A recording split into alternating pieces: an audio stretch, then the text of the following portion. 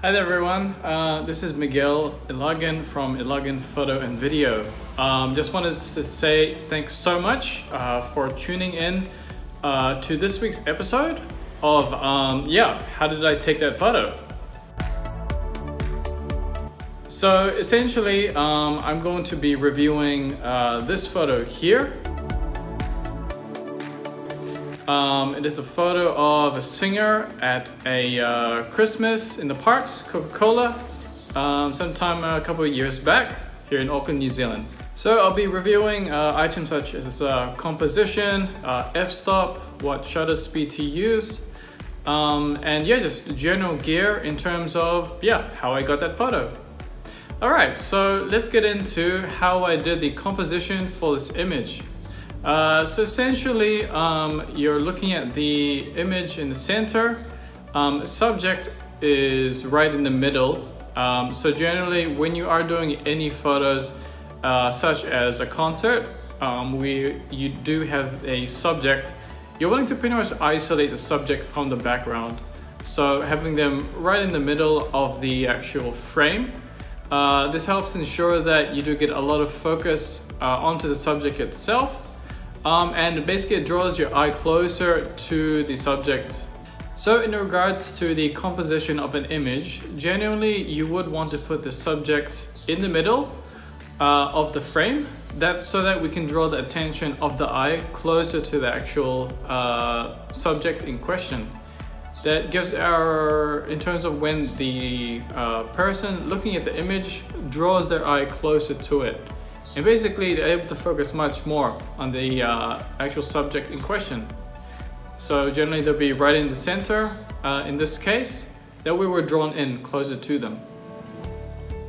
Now in regards to the aperture settings or f-stop, for an image like this where you are wanting to isolate the actual subject from the background, generally the rule of thumb is you'd use an f-stop with a low f number, so something like f4 or f2.8. In this case of this image, I use an f-stop of f4. This way the subject background is still blurred out, so you still get some blurred out. You are able to still isolate the subject from the background. That way you're able to make them pop out from the background. So it gives a lot more emphasis on the subject themselves. You're able to focus your eyes onto the subject and essentially give a lot more focus rather than having the background too much sharp. You're able to make the subject pop out and look a lot nicer. So bear in mind when you are using your f-stops at around f4, if you're wanting the background even more blurred, you can still lower the f-stop number to say f2.8 or lower. Just bear in mind this does make for a much more shallower depth of field. Shallower just basically means anything from this point, so if you're focusing on me, anything behind gets more and more blurred, so more and more out of focus. So when you are using a smaller number, basically the aperture gets a lot bigger. The lens opening when it does take a photo, so say this is your f4, f2.8 basically goes like this, even larger. So you are able to get more light into the lens. This also does mean though that you get a lot more lens blur behind the subject. So do take care and just make sure that what you're focusing on is correct. It just makes sure that it is correct, otherwise there may be parts of the face or the body that can be defocused. So just have a preview of your camera once you do take the photo and just make sure it is focused, especially the eyes.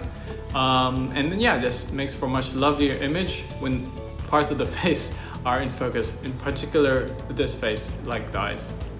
Okay, now in regards to the shutter speed you should use, just bear in mind that this does depend on the lighting conditions and how much ambient light you are getting, so the amount of natural light that is already there at the scene. Generally for an image like this, I normally use manual mode. This simply means I'm able to set the aperture, get the amount of blur I want to get, so f4. Once I'm happy with that, I'm getting the right amount of blur I am in the image in the background, then I'd go into shutter speed. So my rule of thumb for a scene like this, this was again in a concert, so a lot of the natural lighting, especially if it's at nighttime, there won't be as much lighting.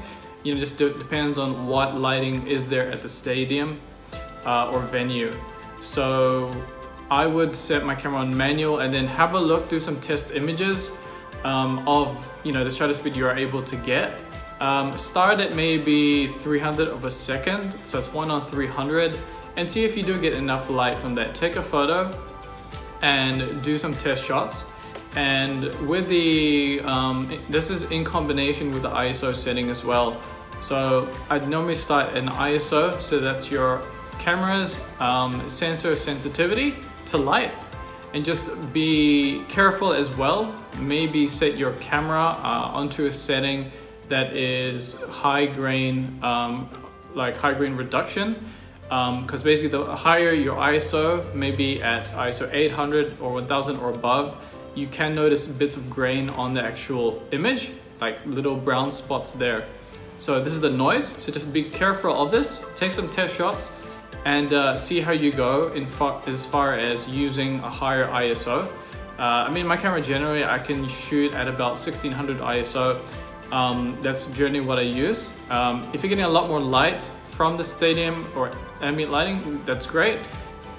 And just sort of do a play around on, say, if you're getting a nice shot at about, so my rule of thumb is I would try to lower the ISO as much as I can so you get the minimum amount of noise. So use, say, 1000 ISO.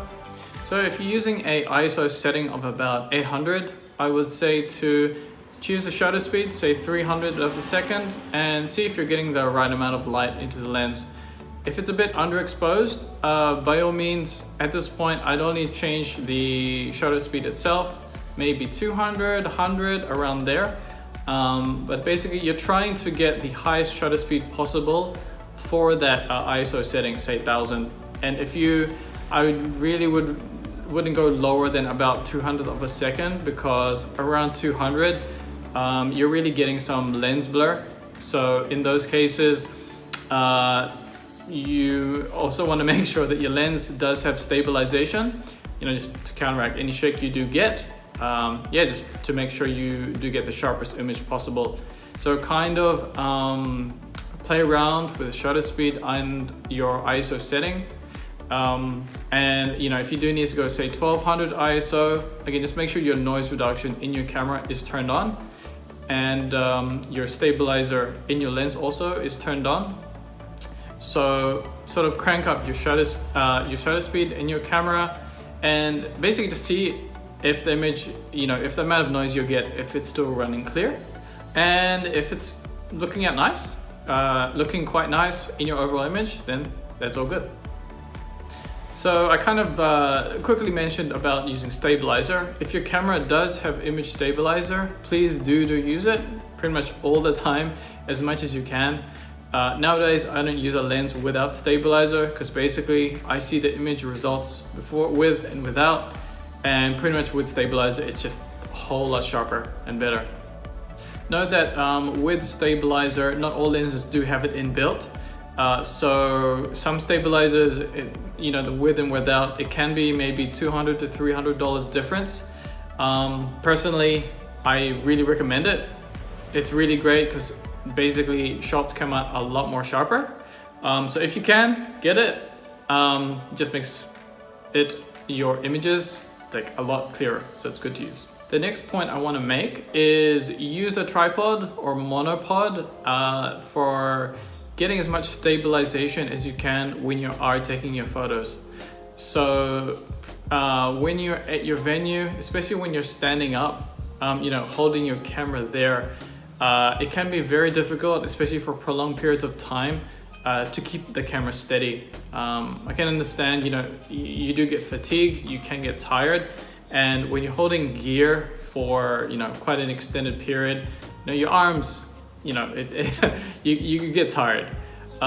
So use a monopod when you can. That way you have something to pop your camera onto, and then when you're taking your photo, this motion becomes a lot more steady, and you have a lot more stabilization in your images. I always, pretty much all the time now, I bring a monopod. If you don't know what a monopod is, it's basically a tripod that's pretty much just got one leg. So that way, when you're holding the camera, you're able to move sort of on this axis, and it's just a lot more stable. So use a tripod or monopod when you can for steadier shots. So I'd like to say thanks again for tuning in to this weekly video of mine on reviewing this concert photo. Hope you enjoyed a lot and learned a lot, and I look forward to the next session with you on how did I take this photo. Enjoy your day, and thanks again for tuning.